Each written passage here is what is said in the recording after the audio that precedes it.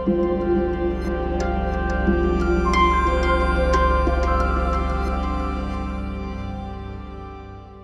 everyone, and thanks for coming to No Mavericks, No Martyrs, Sustainable Collaborative Productions. If you haven't already, please do silence your cell phone, and I'll get started. So my name is Carrie Patel. I'm a game director and narrative designer at Obsidian Entertainment, and I've been with the studio for 8.5 years. I've worked on the Pillars of Eternity series, on The Outer Worlds, and I'm currently directing Avowed. Now, in my time in game development, I've noticed a number of trends on teams, as you probably have as well. So today I want to talk about how we make games and how we can improve the process of making them. But first, as with any good talk, I want to start with a provocative question. Is crunch good, actually? So I did a little bit of research, and it turns out the answer is no, of course it isn't.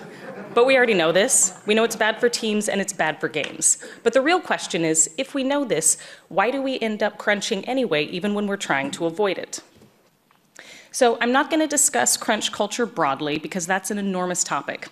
Instead, I want to focus on two often self-imposed team roles that can inadvertently lead a team into crunch and a host of other problems, including missed deliverables, broken content, and fractured relationships. And these roles are Mavericks and Martyrs. It's important to talk about Mavericks and Martyrs because they can lead to a lot of dysfunction and overwork on teams, even on ostensibly healthy teams that, again, are trying to avoid crunch. They're also incredibly common. You've probably worked with several over the course of your career, and you might have been one yourself. I know I have. They're common because there are pervasive myths in our industry that disguise their vices as virtues, and all of those myths center around one word: passion. So I want to be clear, I'm not against passion. It's important to care about the work we do and the teams we collaborate with. Many of us are very passionate. That's what drew us into the industry, and that's what's kept us here. But passion does a lot of heavy lifting when we talk about the way devs work, and it leads us to glorify and perpetuate the roles of Mavericks and Martyrs in some really destructive ways. So let me start by diving into these roles and the dissonance between their myths and the reality of what they mean for teams. So let's start with Mavericks. Dev A is an outside-the-box thinker. They don't let things like pipelines and best practices get in their way. When they have a feature or a content goal in mind, they'll find a way to make it work, even if their implementation is held together with silly putty and crazy glue. This is a Maverick. This is someone who will find a way to make something work despite tools and processes. And Mavericks are often seen as being inventive, self-sufficient problem solvers. But the reality is that the short-term fixes, hacks, and workarounds they create lead to more problems than they solve. So to illustrate this, I'm going to tell a hypothetical story, and I randomly picked from some of the most common names in our industry. So we're going to talk about Dan the Maverick scripter. So we have our level planned around a handful of quests, and we've scheduled the team's time around working on those quests. But Dan the Maverick scripter has one extra quest that he's really excited about, and he wants to get it into the game. So what happens? Dan sets up and scripts the quest, and because he knows the rest of the team is strapped for time, he takes an initial shot at getting the other work in. He writes the initial quest giver dialogue. He's not a narrative designer, but how hard can it be? He tries propping out the encounter space. Now, Art doesn't have the assets he really needs, but he's able to resize some and kit bash a few others, and it looks pretty good. He pulls in some enemies from another level. He adjusts their stats, and he creates a custom encounter setup to do what he wants. And so at this point, Dan's taken a few shortcuts, and the work is a little bit unpolished, but it's mostly there. And this was pretty easy for Dan to do, so how can it really be that much more work for the rest of the team to just go in and finish what he's already started? So I want to look at how this becomes a problem. So the first problem relates to bugs and performance debt. So for a very silly example, let's say that we're building this scene of some sheep and one white sheepdog, right? So most teams have recognizable pipelines for turning ideas into placeholders into shippable work. Now, a Maverick is often subverting these pipelines either for the sake of expediency or because they're not familiar with them. And a Maverick is also much likelier to see something as closer to shippable than it really is, especially if that work falls outside their personal area of expertise or their department. And all of these shortcuts and the placeholder work and the kit bashing that looked good enough to Dan is not necessarily good enough for shipping. Your Maverick could have done any number of things. They might be using a consumable as a static prop because it looks good, even though now you're violating your game's internal consistency rules and you're going to confuse players. They might have placed some lights that are now leaking through the level in places. They might have hacked together an encounter or a cutscene or a scripted moment just well enough that it works 75% of the time. They might have applied an unfinished texture to a creature variant, any number of things. But in all of these cases, doing the work the right way might actually be akin to starting over, in which case the initial placeholder work that the Maverick has put in hasn't actually saved time, it's just masked problems. And that's the other issue with hacked implementations. Real placeholder work, whether we're talking about VFX or temp textures or temp lighting or stub writing, whatever it might be, is usually designed to be very obvious so that it gets replaced or removed before you ship your game. But a Maverick's honest attempt at getting something in and getting it representative may be just subtle enough that you're still discovering bugs months after you thought the content was done. And of course, it's just as easy for the opposite to happen. If the initial method for getting this content in was rushed, siloed work, then chances are that the intent and the goals of that work were never clearly communicated, and it's easy to overcorrect. And it's worth calling out that all of this hacked work can lead to a lot of memory and performance issues, and those can be very challenging to track down, especially because the burden of doing so will often fall on your tools and tech teams who may be unaware of any shortcuts happening on the content or gameplay sides. So the point is, if we're taking all these shortcuts just to get something into the build, the team is going to have to reckon with that debt eventually, and Maverick processes all but guarantee that that debt will come as costly surprises later in development. And all of these bugs are going to get assigned to other devs on the team to fix and do the real work, which leads to bigger problems. So getting temp work to shippable means unscheduled work for the rest of the team. So at this point, we've added one extra piece of content that we didn't plan for. And it took additional work, not only from the individual driving the effort, but also from other members of the team. Hypothetically, one extra quest can cost design time to set up and script the quest events, narrative time to write any characters associated with it, combat and systems time to set up encounters, loot, rewards, experience scaling, environment art time to set up or reconfigure any play spaces, cinematics time to set up those cinematic conversations for those new NPCs you've added, lighting time to highlight those NPCs in any new play spaces and account for the environment changes, and of course, audio and VFX support. And we're talking about a quest right now, but you can find the same pattern of scope increase in any kind of content or any type of feature. So the point is, this isn't a free extra quest that one person has squeezed into the schedule. This is something that has now become a commitment across multiple departments. And accounting for all of that extra work means that we've put our planned deliverables at risk. We pulled in additional devs to finish the work, and we took time and focus off of the work that we were planning. And this problem is very easy to lose sight of because it ends up being about all the things we didn't do. But if you've ever cut one thing because something else got too big, if you've ever shipped content with less polish or iteration than you intended, if you've ever seen your production slip into alpha, you've probably experienced this. And the biggest problem of all is the false narrative of success that develops around this. It's a narrative that says that we succeeded because of, rather than in spite of, Maverick development processes. Looking back, we end up talking about them as if they're the thing that made the game work and not the thing that almost sank us. So I want to change gears briefly and talk about Martyrs. So Dev B is a hard worker. They're not afraid to put in that 110%, even if that extra 10 or so percent comes in during early mornings, late nights, and weekends at the office. They give their work their all, and they expect the same of their colleagues. This is a martyr. This is someone who will get the work done no matter what it costs. Now, a martyr can also be a maverick, and vice versa. Often, these habits do go hand in hand.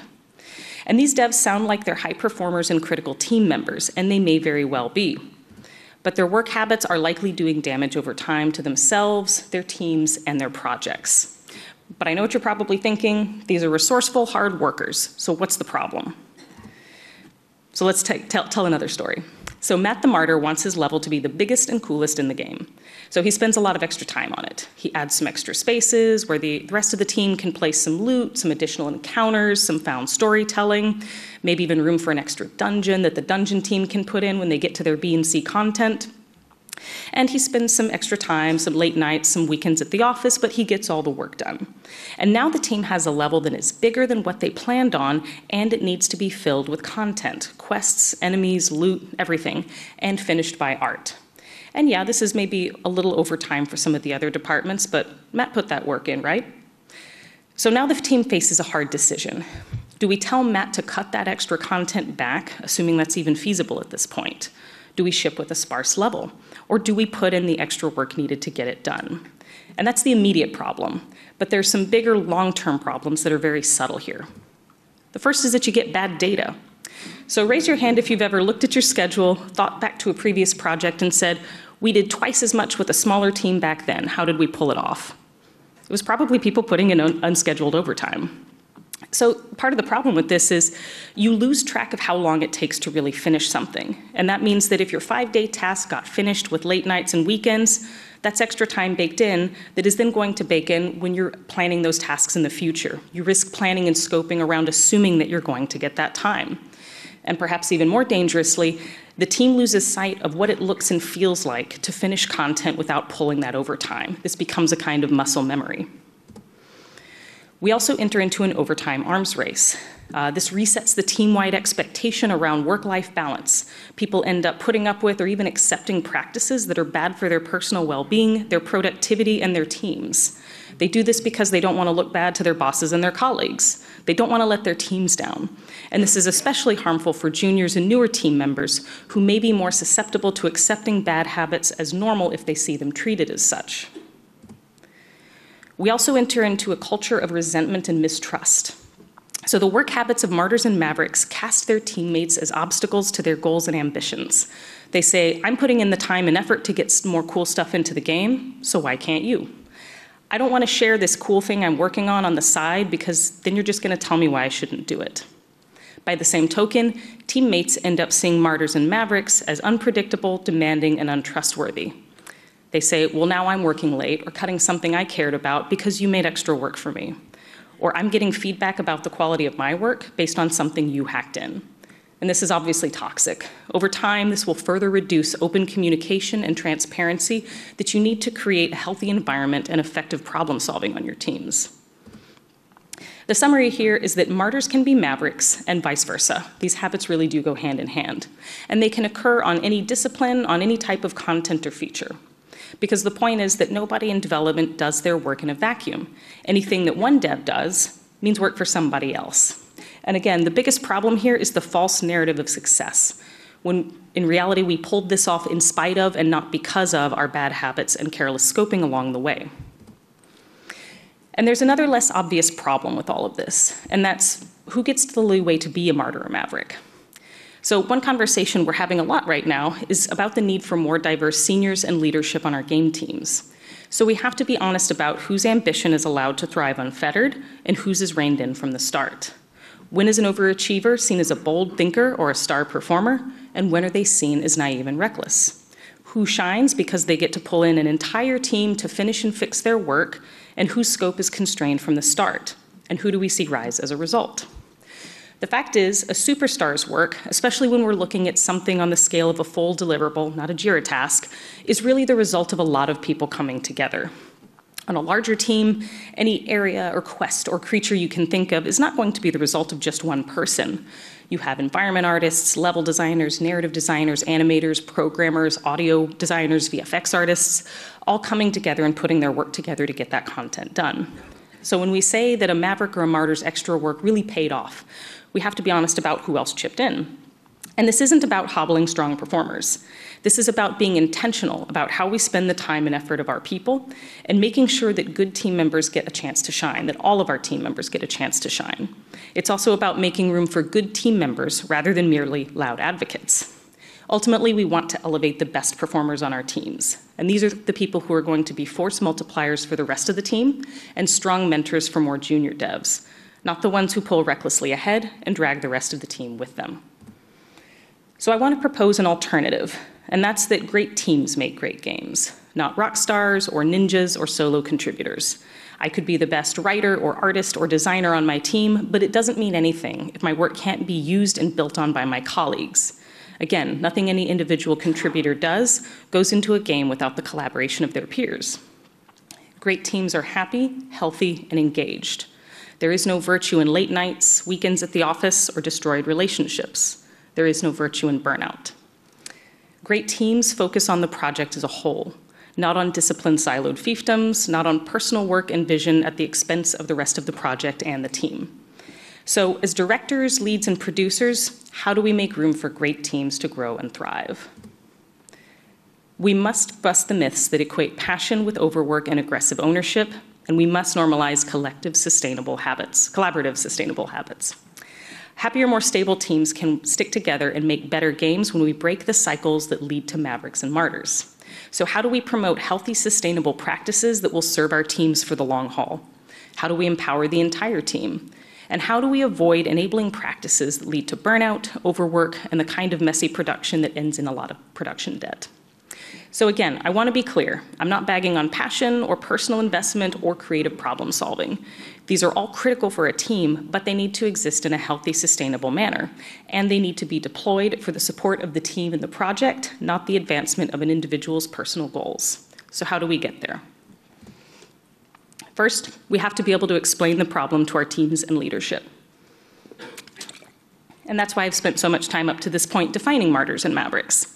People have to understand the problem before they can solve it. And the fact is, most people, even Martyrs and Mavericks, don't actually want to work in a state of constant crunch, conflict, and role uncertainty. It's really stressful. But the dynamics that get people there are often easy to miss. So as leaders and people managers, it falls on us to help people recognize and break out of these cycles. So how do we explain the problem?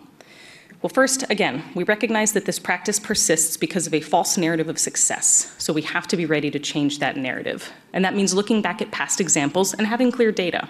Yes, we love the way this area or this quest turned out in this game, but here's how long it took to do that, and here's what we lost as a result. It means getting into the details. If we're adding this additional quest or enlarging the map here, here's what it's going to take, here's where it fits into the schedule, and here's what we bump or deprioritize as a result. It also means getting to the root of the behavior. A lot of times, Maverick and Martyr behaviors are driven by deeper-rooted fears, needs, or goals, and we need to understand what those are. It might be a desire for more autonomy or ownership. It might be out of fear for the outcome of the project, or it might even be misalignment on what done looks like. But once we understand what's driving those behaviors, we can take steps to target them in a more targeted, manageable way. We also need to define our MVP. That's our minimum viable product, and we need to work towards it at every stage of production. Our minimum viable product is going to be the least amount of work that we need at any stage to evaluate whether we're on track or to unblock other downstream work. And an MVP-focused approach is likely going to mean a more iterative process that's defined by shorter steps, frequent review, and simple placeholders. And there are several advantages to this kind of approach.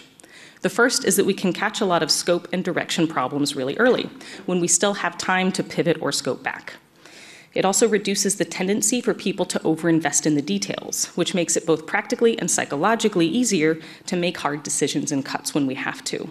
And it also opens the door for more cross-department collaboration. And this is really where the magic of game development comes from. It's not one person putting their heads down and coming up with a perfect, flawless content plan over 2 weeks all by themselves. It's people working together across disciplines and adding great ideas to good ideas to lead to stellar content. That brings me to the next point. I highly recommend that you establish cross-disciplinary strike teams rather than discipline siloed departments. This allows for a better sense of shared ownership for the feature or unit of content that your team is working on. And it leads your team to look at their process and say, we're all building something together, rather than I do my part and then I kick it over the fence to you and I hope you know what to do with it.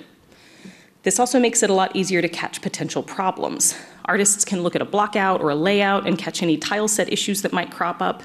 If you have an animator on your character team, they can identify whether we already have existing rigs or animations that we can share with something new that's being proposed, or make small tweaks in order to get us there so that we're saving time and dev resources. And this also fosters a much better sense of fellowship on the team. You're much less likely to just dump a bunch of work on somebody who you work with and interact with every day, and who you really do see as part of your team, than someone, again, who's over the fence. And finally, this encourages devs to be more mindful of scope and of the implications of their work, which brings me to the next point. We need to frame scope as a shared team responsibility, not as an imposition from producers and leads. Scope is not a producer or a lead taking your fun away. It's how we ensure that we have a completed game at the end of production and a team that's ready to work on the sequel or the DLC. Production processes are not there to stifle creativity. They're how we turn ideas into content and how we ensure that our team's time is well spent. So we want to give devs the responsibility for sticking to their scope, for keeping their work on track and making decisions about their work that respect the time and schedule of their peers. Above all, we want to avoid the learned helplessness that comes when someone says, well, you gave me a week and that wasn't enough. So how do we do this? At Obsidian, we have a philosophy, or a process we call Draw Spider-Man, and I want to give credit to Justin Britch, our Director of Development, for coining this explanation. So Draw Spider-Man is how we describe the push and pull between visions and constraints. So if I tell an artist to draw Spider-Man, that could mean a lot of things. It could mean a really simple sketch or a very detailed portrait. And it can be very hard to sync on the exact level of detail we want in something with the individual implementer, especially if they're from a discipline or a background that is very different from our own. So when we task out work, our intended level of detail and complexity may be very different from, again, what the individual implementer is assuming. So how do we get to the bottom of that? If we know the time box, we can figure out what is possible with the time we have. So if I say, draw me the best Spider-Man you can draw in a day, or show me a block out that you can do in 3 days. Then we see what's achievable, and then we can make other scoping decisions accordingly. And this avoids both the scope bloat that can come from an individual contributor, assuming that they have to do more or create a higher level of detail or complexity. And it also prevents us from accidentally pushing someone into a martyr role by demanding too much in too little time. We also want to keep the team's focus on the big picture. Scope is not just about what we're saying no to, it's also about what we allow ourselves the time to do in the future. So we say we can't double scope on this one level because then we won't have any time left for the next one, which we're also excited about. And finally, we want to lay strong foundations by building time and flex into our schedule and communicating honestly with our teams. If we want our teams to trust that they won't have to become Mavericks and Martyrs in order to get a good game done, then we need to show them that we know where we're going and how we're going to get there. And we will probably have to message this multiple times over the course of development. At a tactical level, this means reality-proofing our schedule, building in sick time, vacation time, meeting time. We can't assume 100% efficiency from everyone every day. At a higher level, it also means syncing regularly with the team about the goals and visions for the project and what that means for the work we're doing in the day-to-day. It also means being ready to have real conversations about hard cuts. Even if people don't agree with cut or pivot decisions, it's much easier to accept them when they understand the reasons why and when they feel they've been treated with respect. And ultimately, we want to model the behavior we want to see from our teams. That means going home on time, setting strong boundaries, communicating well, and encouraging our teams to do the same. Ultimately, healthy, well-functioning teams are built on honesty, communication, and respect. And that's something that we have to build and reinforce with our teams every day. Thank you very much, and thanks.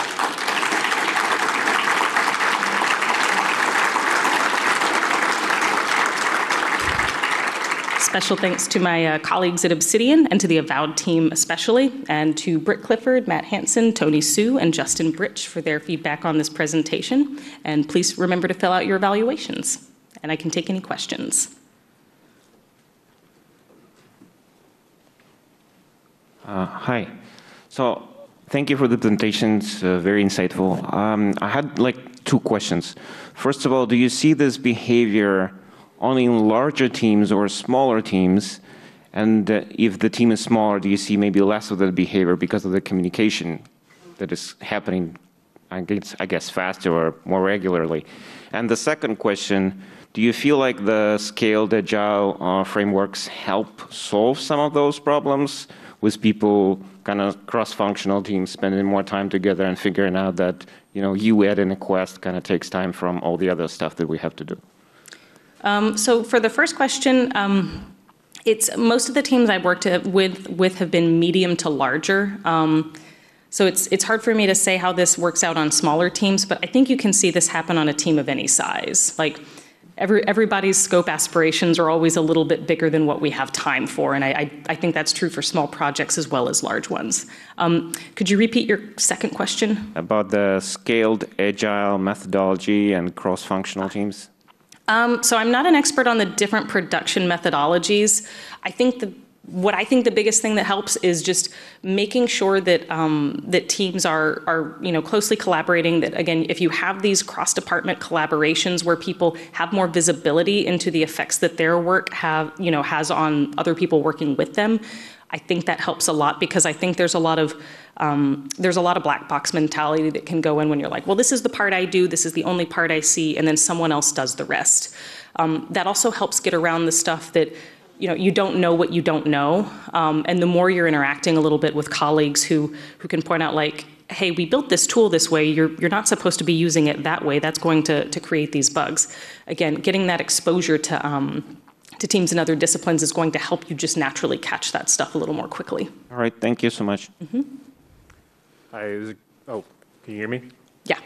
That was a really great talk. Thank you so much for giving it, and props for the meme usage. That's very good. Let me throw a hypothetical at you, because I like the way that you were talking at the end of the talk about like, okay, cuts, how do we make hard cuts? How do we communicate hard cuts? How do we like kind of engender trust in our teams? I was wondering, let's say that you have somebody who is new to the team and they don't have that like learned trust yet. So you come to a decision point, something that they were like championing needs to be cut. It's just generally the right call, not an easy call, but the right call. Seems like everybody's on the same page about it. But this new person is new to the team, they don't have the trust. How do you will build trust with this person over time, of course, but how do you bridge that like trust gap in the moment? I think the best thing you can do is just be very clear and honest with them about the reasons for the cut and how we got here and what you're going to do instead of finishing that content. So it could be, well, there were some very complex and risky things we wanted to try with this content, and we tried them early on, and we realize now that what it's going to cost to get this finished and shippable is actually much more than we have time for. So we took a big swing, we took a big risk, and this one didn't pay off, so we have to cut our losses now. It could be that you realize that, it really does depend on the reason, but I think being very clear about that, I think that helps. Yeah. But yeah, it's always going to be a process, especially if somebody's first experience is, sort of seeing that cut. Right. What happens though if you say that, but like they don't have the same perspective that you do, so they're a little bit like disagreeing with your interpretation of like what is true. Like in the scenario that you were talking about, we wanted to see if this was viable. We knew it was risky. We've decided it's not viable. Here are our reasons why. And they go, I don't understand. I feel like that's not true. Like how do you work through that with somebody? I feel like the best thing you can probably do is just get into the details. So when we say, okay, well, again, we look at the schedule and we say, we needed to be, locked on this content by this date. We're 1 week away from that date, and we still have a lot of bugs and a lot of open questions about this content. I think you have to kind of bring it down to the math. Like, there isn't a world in which we get that amount done in this week. And so rather than continuing to hammer at something that's just not going to get done, we need to redirect our efforts and our resources. And you can get into the specifics. Again, this is a hypothetical, so it's a little hard to, but you can look and say here are the big things we need to finish. This might look easy to you from your perspective, but this new gameplay element that we've been trying to implement, this is going to require tools and tech time that we don't have. Here's what the tech schedule looks like. They're working on performance and optimization, or, again, something else that we can't sacrifice, and just breaking that down so they understand where those costs and risks are coming from, and why you were at the point of making this decision, especially if you're trying to make it early so that you're not sinking a lot of time into something you're not going to be able to finish to satisfaction. Thank you so much. Hi. First of all, thank you for the great talk. And another question. So the Mavericks, they're usually highly creative people. So do you have any means to help them vent out from time to time so they're not feeling squashed with their creativity? And sorry, could you repeat the question one more time? So the Mavericks, they're highly creative. And when you tell them not to do stuff, do you have any other means during the work hours to help them be creative? I think it helps to try to redirect. So you obviously don't always want to be in the position of just telling people, here are all the things you can't do. At some point, you want to tell the people, here's what you can do. And so that might mean looking at other examples of really strong content that either the team's already made, that maybe they've made, or that you've made on previous comparable games. It might mean looking at your gameplay toolbox and like understanding all the things that your game and your tools do really well and saying, here are the things we can build that are awesome that we know work really well. Let's not focus on all the things that we can't do. Let's focus on the things that we can do. And I think just trying to channel that energy into something more productive rather than defeatism and sort of, looking and saying, well, why can't we do this world of other things instead of here are all the cool things we can do. Okay, thank you. And I think we are at time, but I can step out to the back and continue to answer questions for anyone else who has them. So thank y'all very much for coming.